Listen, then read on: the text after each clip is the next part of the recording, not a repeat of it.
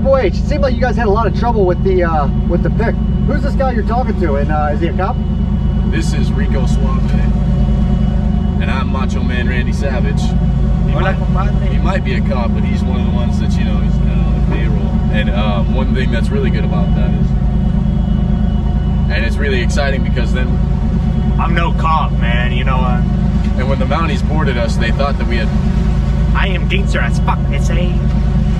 But we didn't have drugs because it was flour, and the great thing about that is we've been cooking with it and nobody noticed, so then all of a sudden when they get off the boat, now we're going to have to supply it to them, so, you know, and that's what's really great about it. And one thing I just can't wait for is summer